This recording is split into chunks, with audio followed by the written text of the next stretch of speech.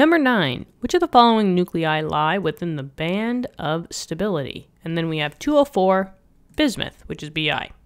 So is this type of isotope going to be in the band of stability, which is viewed by this graph over here, which we may or may not need, we will see. But anytime that you want to find out if an isotope or an atom is going to be in the band of stability, aka it's going to be stable or not, always find out your number of protons and your neutrons. Now, they give us a top number here, 204. This top number represents the number of protons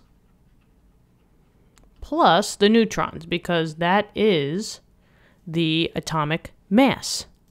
But there's a missing bottom number, right? But that's okay, because we all have periodic tables. We can look on the periodic table to find out the atomic number. That's what this is. The atomic number.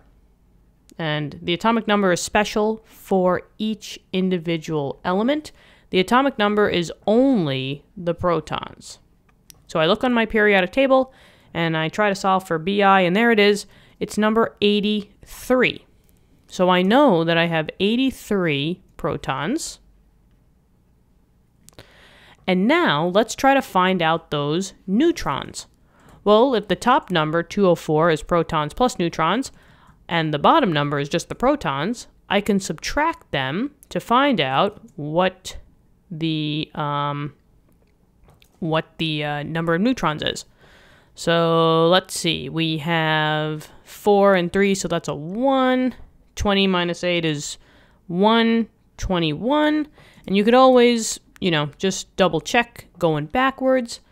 That's a 0, that's a 2. Yep, there you go. So you have 121 neutrons.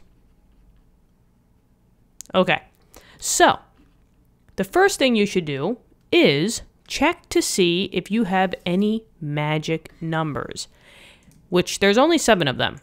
If you have a magic number, that automatically makes your isotope stable, and it would be in the band of stability. But I look here, and I don't see it, right? I see an 82, but not an 83. So we can't get it by knowing that we have a magic number.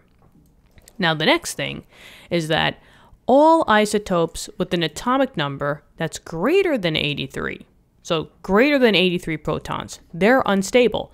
But we're right at the cusp. We're at 83. So we still can be in the band of stability. So that means that we have to go to this chart. Now, the band of stability is only the blue. It's a really, really, really tight-knit group. All of the green possible isotopes, they're all unstable. They wouldn't be in the band of stability. So the idea here is that, are you going to be in a really, really selective club or not?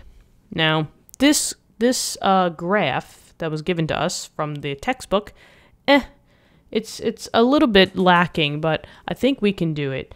Now, we know that we're somewhere here, right? And I look up here. This has got to be 83 because there's no other blue afterwards, right? So that's what I'm thinking here. Let me just see. This would have to be... So since this has to be 83, right? And 83, if I just extrapolate these two lines back, are we anywhere near 121? Not really. 121 is supposed to be down here. I think it misses the mark because this has to be 80. Those are around 120, 121. But since 83 is a little bit more higher, I would say that this is not going to be in the band of stability. So I would say no. And generally speaking, the 204 bismuth isn't as stable as the 209 bismuth. That's the stable one.